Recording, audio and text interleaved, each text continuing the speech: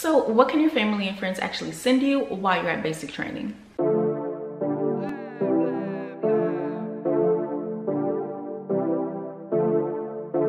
Hi Battle Babes, and welcome back to my channel. If you are new, I am Andrea Shaban and I'm currently a specialist in the United States Army. I know a lot of you are leaving for basic training soon. Good luck and congratulations by the way. So naturally, a lot of you had questions about what your families can and can't send you while you're in basic training. The truth is you can't send much, but I'm going to go over a few things that you can and a few things that you shouldn't send someone while they're at basic training. Like this video if you find it helpful, subscribe, comment down below, #BattleBayNation, and let's get into this video. I'm sure you know this already, but sending letters to your soldiers is something that you can do, and it's actually highly recommended because getting those letters while you are at basic training is just, it just makes you feel good. It's a morale booster, and honestly, it just feels good to know that you're not being forgotten about and you're kind of keeping up with your family and friends, so to speak. So you're not kind of out of the loop and you get those little updates, and so that's pretty nice. You can send money in those letters, you can send pictures. Just make sure you're not sending a ton of photos at one time, and also make sure your pictures are appropriate, okay?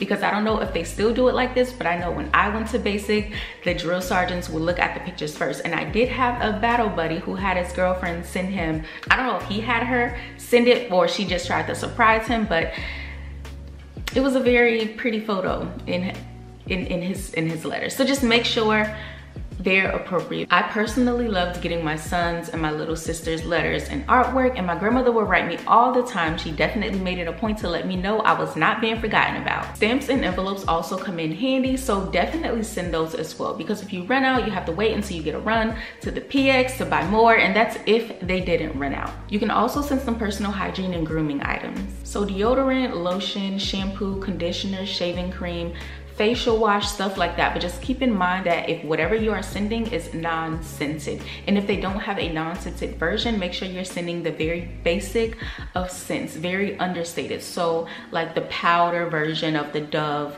deodorant, you want to make sure everything is non-scented or the very basic original scents. For males, make sure your family are sending you razors, shaving cream, shaving gels, non-scented of course if you need them, because you're going to have about 2 to 3 times to visit the PX all while you're at basic, and if you run out, you're still going to be required to shave every single day. So if you're running out of razors or your razors are getting dull, you're still going to be required to shave every single day. So just make sure you have plenty of those and have your family send some, because I'm sure you guys buying those all the time gets expensive. And for my females, your family can send you tampons, pads, and anything else that you may need for your menstrual cycle. Not the little sprays or the little suppositories and stuff like that, just the basics of things, okay guys? So tampons, pads. When I went to basic, there was a girl using one of those little cups, so stuff like that you can definitely use. Now I don't know if it's still like this, but back then when I went to basic training, when you ran out of gel and you went to the PX to restock, the only thing they had was that Tresemme. I talked about this in one of my other videos. If you have hair texture like mine, that Tresemme is not gonna work for you. It's not gonna hold anything down. That's like a conditioner, okay? It's not gonna hold anything down. So your families can send you hair products as well that work for your hair type, like gels, combs, brushes, stuff like that. And now for the contraband. So magazines, newspapers, books, excluding your religious content, you cannot send. And if you do, it's gonna be a waste of time and money because your soldier isn't going to get it. Food is another one that is not allowed. So no type of food should be being sent to basic training.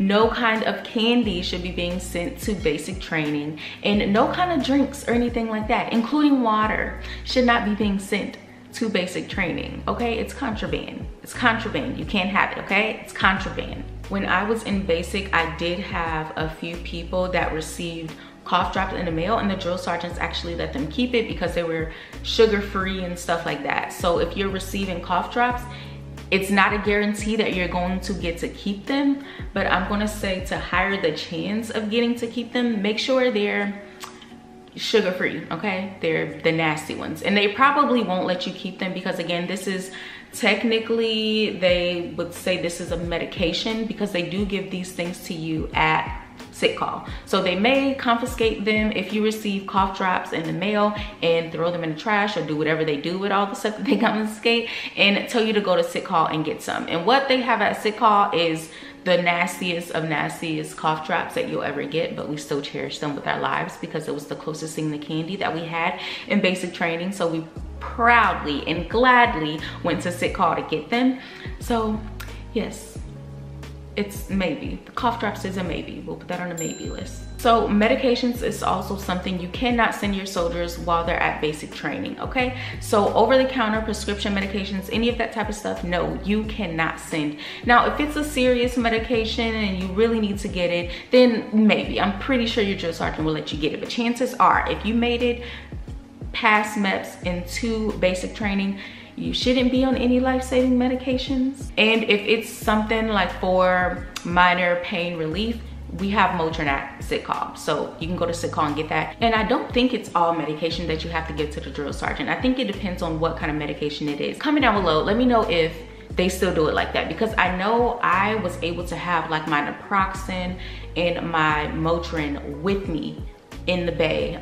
So when I would wake up in the morning and I'm just having aches and pains and stuff like that, I can take it real quick. Do they still do it like that, or do you have to give all your medication now to the drills? The last thing I wanted to leave you with is while you're at basic training, you're probably gonna have a battle buddy or two who don't have any family, who's not receiving letters, who's not receiving anything. And I think it's messed up because personally, I think everybody should have someone. So maybe if you see this, you can write your family and let them know like, hey, I have this friend here who don't really have anyone like that. They're not receiving any letters.